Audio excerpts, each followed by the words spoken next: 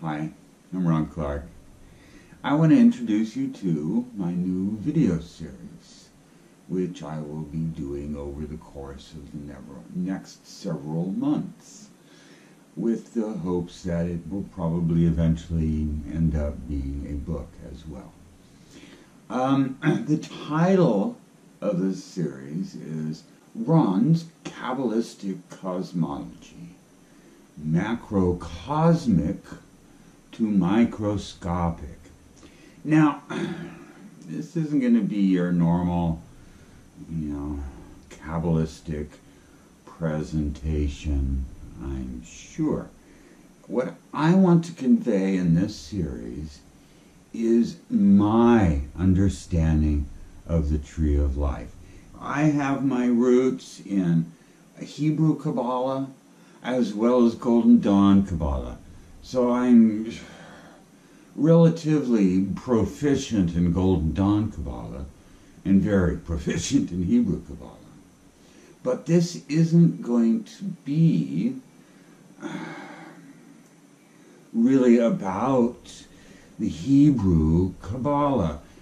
I see the Tree of Life symbol as cosmology, pure and simple. It tells me the structure of awareness, the structure of the cosmos, the structure of everything, from the macrocosmic to the microcosmic. There's no difference in the overall structure because it's all one thing.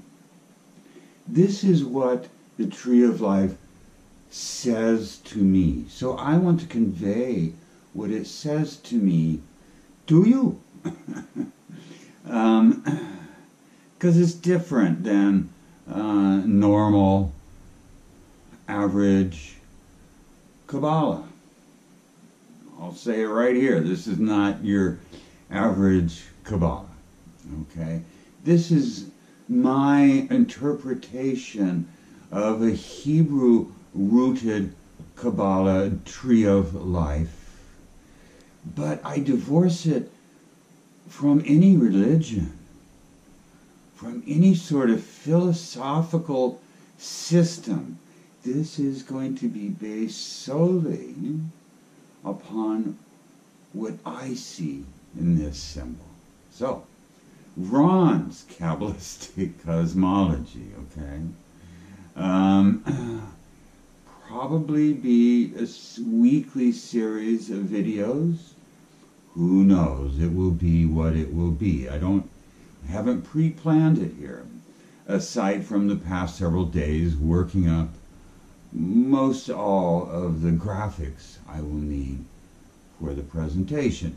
As you can see, the surroundings are a little bit different than my usual videos that I do, because I want to be able to give myself room in the frame to put up images and keep them there and still have, the room to express as I usually do. So, that's the introduction. Next time, maybe next week, will be the first in the series, okay? I hope to see you then. Bye-bye.